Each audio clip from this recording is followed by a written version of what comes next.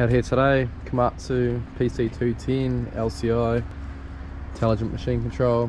Give you a little bit of a run through on how to set up GPS and how it all works, and yeah, how the intelligent machine control is compared to other GPS machines, and how the Topcon runs compared to like this dozer's got a Leica monitor set up in it.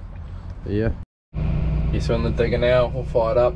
This is the first screen that pops up, so it's got a bit of a 3D visual of the digger there, and then the side-on profile of it, and then down the bottom left of the screen you've got a rough and a fine mode, which is pretty much just how accurate the visuals are, or like more detailed. So I usually just run it on fine, get a better reading from it.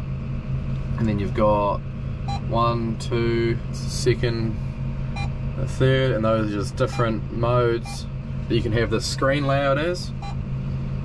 So you can, if you want to change that, you can go down into display options, and then you can go to screen layout, and then you can just go through the different layouts, and then you can go through and change if you want to do a 3D plan profile a section for the main screen, and then the other ones. So gives you a little bit of option for how you want it to look, and then also you can also go through and you can change the colors of different surfaces, and also if you have like pipes or electrical in the ground, you can change all that through there.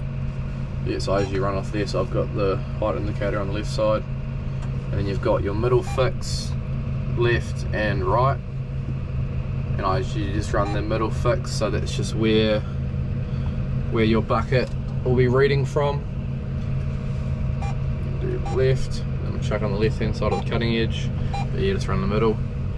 And then you've got your RL, so your elevation, and then how far you are from grade there. And then yeah, the tin or the surface I've got it on right now is flat, so just run on flat.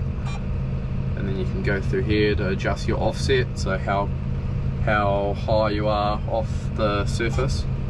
So I'll just go 0, and then yeah, this surface I made was 3 meters lower originally, so but yes, if I raise the bucket up, stretch it out a little bit.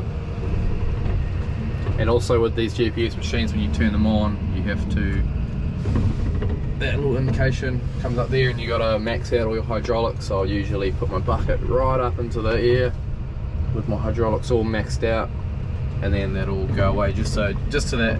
I think it's just for the hydraulics, to make sure that the GPS can get an accurate reading on where the hydraulics are at for the machine control. But yeah, and then you've also got to turn on your semi-automatic. You have a trigger on the back of the joystick, on top of the monitor as well. You have that. So when it's in manual mode, you can get it to, hang on, I'll just 0 it off, so where the bucket is now, I'll actually match it off, match it off the bucket, and then it has a reading that knows where the bucket is. Okay, that. And so now I'm on grade for a flat surface there. So I can, when it's in semi-automatic, so put it semi-auto, and I can just pull back with this joystick with just a dipper arm, and it'll automatically keep it at that height. So it can go up 50 mils or 30, a bit like that, but if it is accurate, nice and smooth, just like that. So it's a massive advantage for when you are trimming or using GPS for anything, because instead of having to use both joysticks, so when you're pulling in, you usually have to adjust your main boom up. But with the intelligent machine control, you can just keep it on auto or semi-automatic, and then it'll help you hold your grade.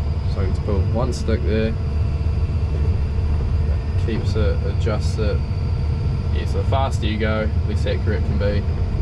But yeah, so this is the, I think this might be 1.0 for the intelligent machines. The 2.0s have an auto tilt, because on these ones, yeah, when you tilt the bucket's like that, but it still thinks that it's flat, so you won't get an accurate reading. But the new ones it'll tilt automatically when you're pulling in, and then once you lift up, it'll go flat again. But yeah, that's pretty much a little bit of a run through on how to run it. I'll do another video at some point on how to set up a surface to make like a new plan. But yeah, that's basic run through on how it all works and how it can help make life a whole lot quicker when you're needing to trim up something really quick, or just checking heights with the GPS. Big advantage with that. But yeah, thanks for watching.